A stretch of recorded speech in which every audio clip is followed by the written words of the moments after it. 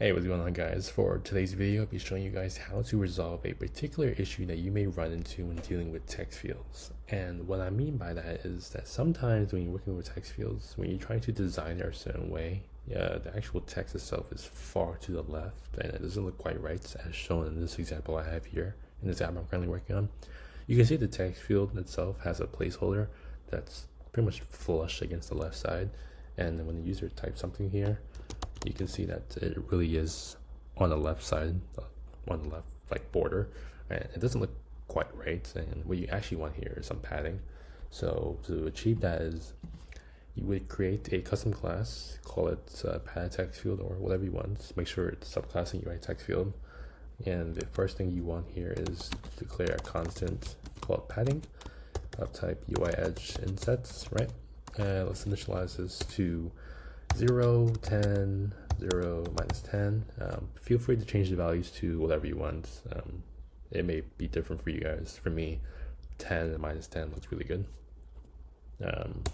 Then the next required methods that you need to get this working is firstly something called text rect.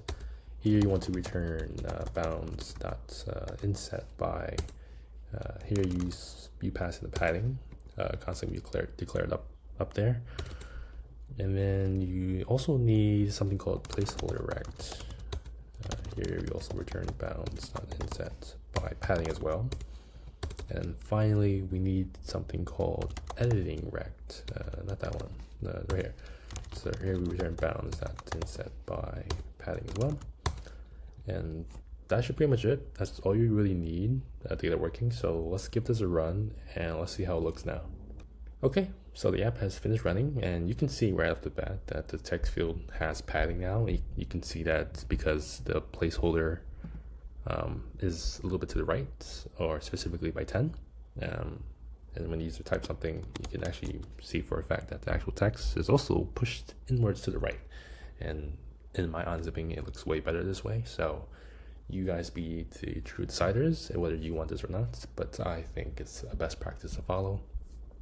But yeah, thank you for watching this really short video, but something really common. But yeah, stay tuned for other videos to come. See ya.